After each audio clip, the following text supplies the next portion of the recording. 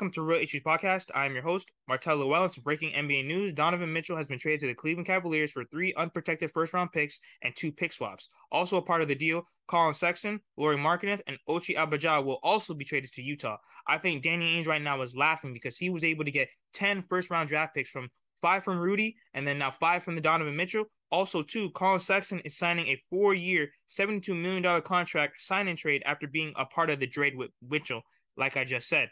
But I think this is a great steal for Cleveland because Cleveland was able to retain their young core. They still have Garland. They still have Karis LeVert. They still have Mobley. They still have Jared Allen. So now I think that Cleveland is a legitimate contender in the East.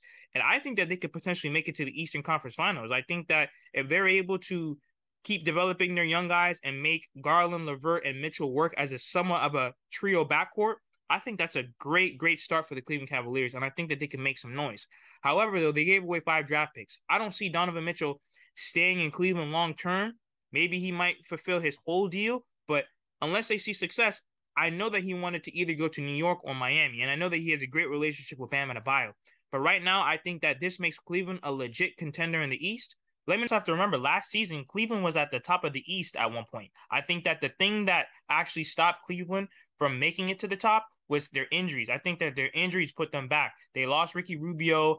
They lost Colin Sexton. So there was a lot of things going on, and they really couldn't stay healthy. But people have to remember, man, Mobley is going to be a terror next year. Jared Allen, great rim protector, great shot blocker. He's great in the post. So I think that Cleveland is going to be a legit problem next season. Let me know what you guys think in the comments. Like, share, comment, subscribe as we continue to push to 600 subscribers.